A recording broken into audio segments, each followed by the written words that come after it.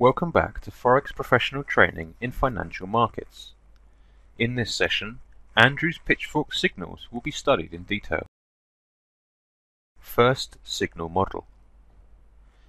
In a bullish format, after a price has reached the third pivot, it will increase until the first pivot line. Then, the price will decrease until the third pivot line. A sell order can be placed on this breakout point with TP equal to the third pivot price. SL can be above a breakout point until the last peak that touched the first pivot line. An example on an uptrend shows that the price has reached the conditions of this model. Then the price met the third pivot price.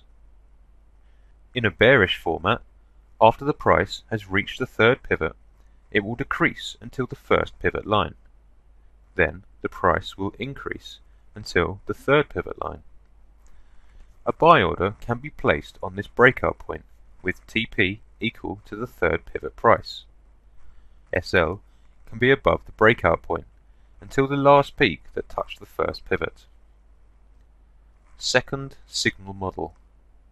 In a bullish format, after price has reached the third pivot, it will increase until the first pivot line. Then the price decreases towards the third pivot line again. But just before touching this line, it will change its direction. A buy order can be placed on this reversal point with TP equal to the first pivot price. SL can be lower than the third pivot line. In a bearish format, after the price has reached the third pivot, it will decrease until the first pivot line. The price increases towards the third pivot line again, but just before touching this line, it will change its direction.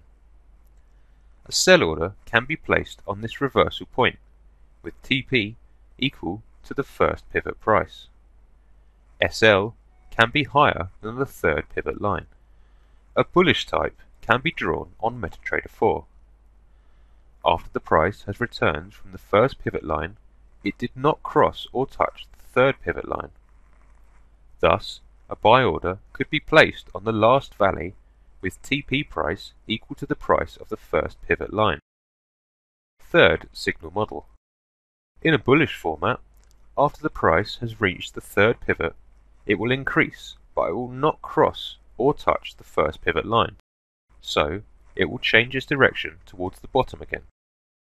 After price crosses the trigger line, a trader can place a sell order with TP price equal to the first pivot price.